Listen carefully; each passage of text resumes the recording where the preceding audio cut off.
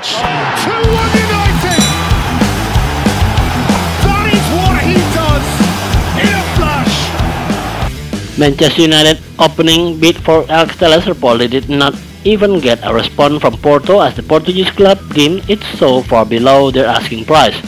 United are keen to bolster the defensive line ahead of Monday's transfer deadline, with Telles now their top target after missing out on Sergio Reguilon to Tottenham Hotspur.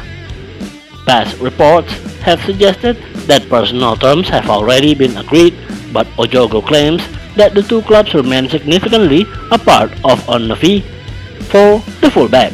United are thought to have submitted an offer of around £12 million only to be met with silence from Porto as they did not deem the bid worthy of a response. The Portuguese outfit earned around £18 million for the 27-year-old, a fee that United are reluctant to pay for a player now in the final year of his contract. In addition to Telles, United are still in the market for a new right winger before the deadline, with Borussia Dortmund's Jadon Sancho still their number one target.